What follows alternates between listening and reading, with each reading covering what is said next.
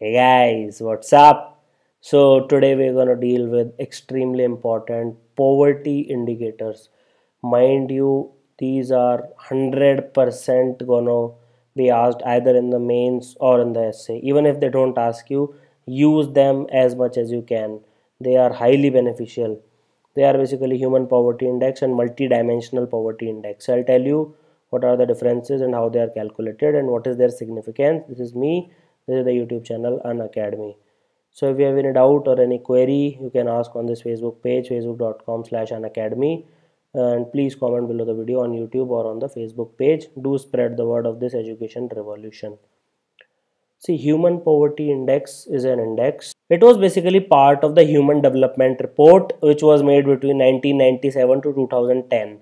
Okay, so after 2010, there was major changes like IHDI was introduced, GII was introduced. Similarly, HPI was removed. Okay, it was completely discontinued and it was replaced by MPI. The term which can be used is supplanted rather than supplemented. Supplant means overthrowing. It basically includes the same thing as HDI, so there is no difference. Life expectancy is there, knowledge is there, and standard of living is there. While I was preparing for the civils, I used to read about it because there was no MPI in 2010-11, but then it came, so I know this in quite detail. So it might be asked sometimes. Just for your knowledge sake, HPI 1 is calculated for developing countries. See, poverty is not there in developed countries that much. Okay, so you cannot measure in the same index. So HPI 2 was devised for OECD countries, that is Organization of Economic Cooperation and Development, which are supposedly the developed nations of the world, which have high per capita income, high life expectancy, high rate of employment, etc., high literacy rates. So this was the difference between HPI 1 and HPI 2. One is for developing countries and 2 is for OECD nations. Now HPI 1 for developing countries, it includes probability of not surviving till age of 40. In case of developing countries, it is 60. And then it includes adult illiteracy rate. In case of developed country, it is functional literacy skills. Okay. And finally, P3 includes population who lives without improved water source and children underweight for age. This is mean. Okay. So basically without any weights, the average is taken of these two. Now how it is calculated using P1, P2, P3. So if let's say P1 is let's say 0.9 while P2 is 0.1 and P3 is 0.1.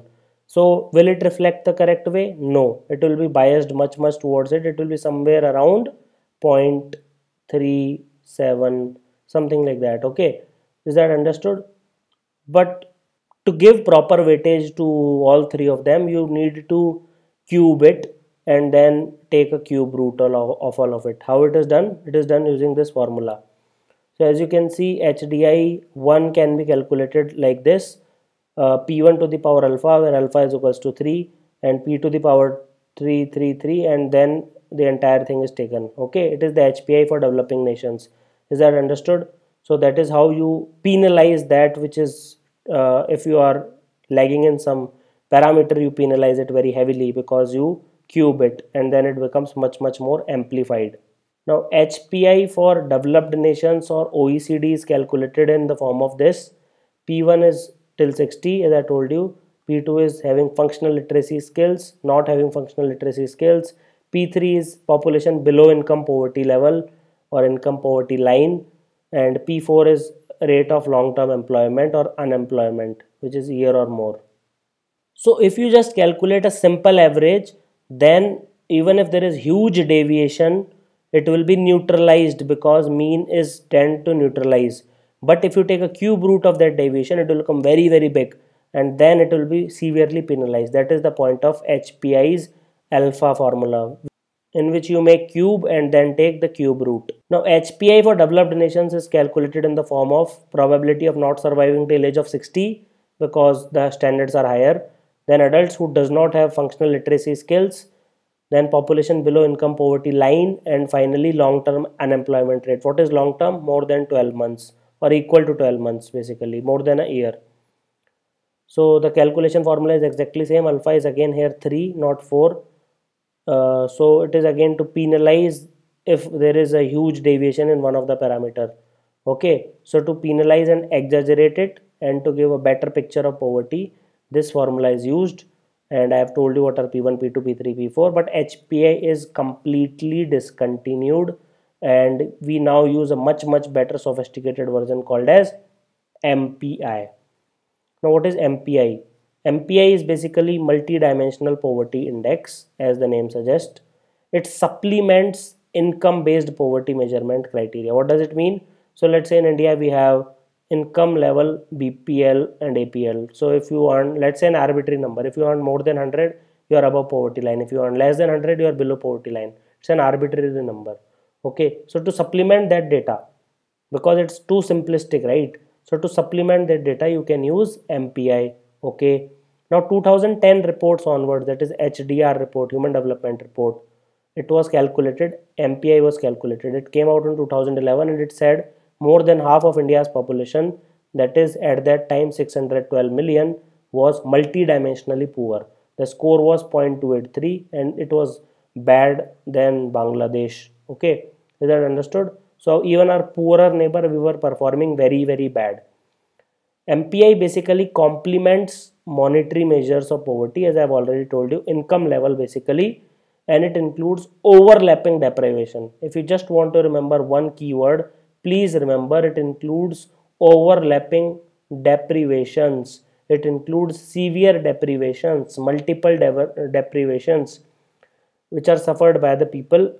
Okay, is that understood? Please remember this term. This is the only thing which is important. Now Oxford Poverty and HDI, it is also called as OPHI. This is the body which calculates it along with United Nations Development Program, UNDP. Now it identifies deprivations in the same three dimensions as the HDI, but the indicators are much more. Now it basically shows the number of people who are multidimensionally poor, that is who are suffering deprivations in 33% of weighted indicators. So for example, if there are 10 indicators, okay, so let's say you are deprived in 4. Does it mean that you are MPI? Since it says 33%, people says yes, it is MPI poor, but no, it is not necessary. It is 33% weighted indicators. Okay, even if you are poor in 5 out of 10, it does not mean that you are MPI poor. This is a mistake which amateur aspirants do. See, it does not matter it's 5 or it's 3. Even in 3 you can be MPI poor, even in 5 you cannot be. I'll tell you how it works. Now number of deprivations with which poor household typically lives is also shown with MPI data, and it can be made according to the region or ethnicity, caste, class, as well as by dimension wise. Any dimension can be taken. So it's a great tool for policymakers who decides how the poverty should be tackled. Now MPI is basically your incidence of poverty multiplied by average intensity of the poverty. Is that understood? In intensity into incidence. Incidence is percentage of MPI poor people, while average intensity is denoted by A. So H into A is equals to MPI, just in case if someone asks. Now there are basically 10 indicators which you should remember. In case of health, we include child mortality and nutrition level. In case of education, we include years of schooling and school attendance. Okay, and living standards include cooking fuel, toilet, water, electricity, floor, assets. So now it is, see, MCQ can be asked which of the following is not included.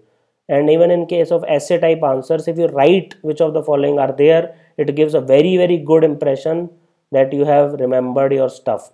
So how to remember all of them? Either you can use 1 is sun, 2 is shoe trick, which I have told you earlier in memory techniques, or we can use the visualization method.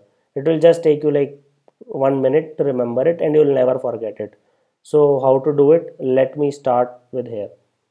So let's assume this is an house. Okay, this is a big house or a room, a single room in a house. Okay, is that understood?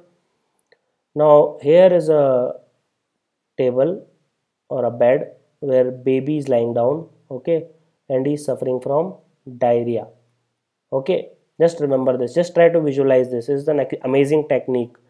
He is suffering from diarrhea, and here is the kitchen, and the floor is made up of cow dung. Okay, just remember this, just try to follow me. This is the gas stove, and here is the gas where mother is, here is the mother, and she is cooking something. Okay, is that understood? She is cooking something for her baby to eat. Okay, just remember this, something is going on, some fumes are coming out. And here is a radio which is playing out some songs, and here is a study room where a kid is reading some books. Okay, so here is an open book and he is trying to read it because he has a test in school tomorrow. Okay, and here is a father who is sitting and who is tired because he was working in the labor as a laborer in the fields. Okay, because he could not go to school for much of the years. And finally the mother comes here and she takes the baby to the toilet. Okay, is that understood? And outside the toilet is a light, so because he has diarrhea, so it's their toilet is there. And just as she goes to toilet, so she ensures that there is running water coming out of the tap. Okay, so now you know this picture, it's very easy for you to now comprehend what I am trying to talk about. Now this picture will always stick in your head no matter how hard you try not to remember this. First of all, by diarrhea I wanted to say that this child is sick, so he can suffer from death also, so that leads to child mortality. That is number one indicator. For that the mother is cooking something, so she wants to take care of the nutrition of the family. That's number two. Okay, now the number three comes obviously what we are talking about till now, education parameter, right? So children, the child is studying in wants to go to school for the attendance, so the third is school attendance. Okay, so that's why he's studying too hard. The father works as a laborer because he could not had expected years of schooling, so years of schooling, that is the fourth parameter or the fourth indicator. So these two dimensions are covered, health and education. Now come to this floor. So the floor is made up of cow dung. Okay, so this is the fifth parameter, the floor. There is a radio playing songs, so it means this is the sixth parameter, that is the asset. Okay, now mother is cooking fuel, so there is a mother is cooking on gas, so it is a cooking fuel. So the seventh is cooking fuel. Okay, please try to visualize it as much as you can, it is an amazing technique. Okay, so now as you can see there is a bulb outside, so eighth is related to electricity. Okay, ninth is related to the toilet itself, because just try to visualize the entire picture, and since there is running water, so the 10th is related to water. This is as simple as that, and now you remember MPI in details. Try to make these diagrams. This is called as visualization technique of memory, and it works like a charm. So I was telling you that even if a person is poor in 5 dimensions of standard of living, he will have a weighted score of 27.7%, which will not make him MPI poor. It at least 33% weighted average is required. So in education you give high, all the three have 1/6, 1/6, 1/3, 1/3 and 1/3 weightage. So the total weightage is 1. Education has 1/3, but since there are only 2, so each has 1/6. Okay, health also has 1/6, but in standard of living 1/18th. Okay, so just remember this because there are 6 of them, that is why 1/18th. So do not go by number of dimensions, go by weighted average. Weighted average is more important than number of dimensions when it comes to MPI. Now education, as I have already told you, years of schooling, the criteria is at least 5 years of schooling is needed. D means deprived, so you will be termed deprived if no household. HH means household. This is a basic medical science community medicine lingo. The second is child school attendance. So you are deprived if any child who is age appropriate, that is going to school, let's say age is anywhere between 5 to 16, and he is not attending the school before finishing class 8th. This is the second criteria. Now third is the health. Child mortality. If there is any child mortality in the family, it is deprived. Nutrition means if there is any adult or child malnourished. Now standard of living is obviously electricity, means if you have no electricity then you are deprived. Sanitation means if it is either not improved according to the MDG standards, Millennium Development Goal, or it is shared with other households. Then drinking water is if you do not have access to safe drinking water, then you are deprived, or if you have to walk for more than half an hour, then also you are deprived.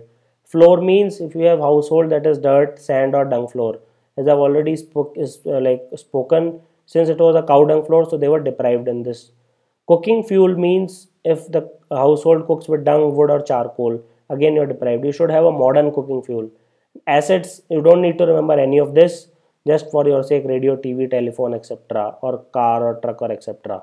So these were the 10 indicators. So finally, critical analysis of MPI, there are lots of advantages. It identifies the most vulnerable, poorest of the poorest among the entire lot. It reveals spatial means according to the space, that is region. Temporal means time, that is varies with time and space. Inter and intra nation, that is within nation and between nation, for example Bangladesh versus India, or for example UP versus Rajasthan. And regional variation, for example districts in UP or Marathwada region versus the western Maharashtra region. Is that understood? So it can give you a lot of data. From that data you can have effective allocation of resources, and you can strategize, you can plan, and you can target the greatest intensity of poverty. Those people who suffer with greatest intensity of poverty can be targeted. It addresses MDGs and SDGs, that is Millennium and Sustainable Development Goals. You can also monitor if there is any impact. By policy to bana di, you have made the policy, but whether it is functioning or not, that you can monitor through these MPIs, and it can be adapted for national poverty eradication programs. And it can be used to study changes over time, already spoken. It has more indicators than Human Poverty Index and HDI, so it is much better and it is less susceptible to bias. For example, GDP per capita, if you have high, then your HDI tends also to be at higher level, so there is a bias. But in MPI it does not matter, and it need much more data, so there is one problem also. So it can be calculated for only around 100 nations. What about other 100 nations? So there are close to 200 countries on this earth, so you should include all of them, but MPI does not. So I hope you like this tutorial. Do spread the word and be a part of this education revolution. These are the URLs where you can ask the question. Do hit thumbs up, it's really appreciated. And thank you for watching the tutorial. Have an awesome day.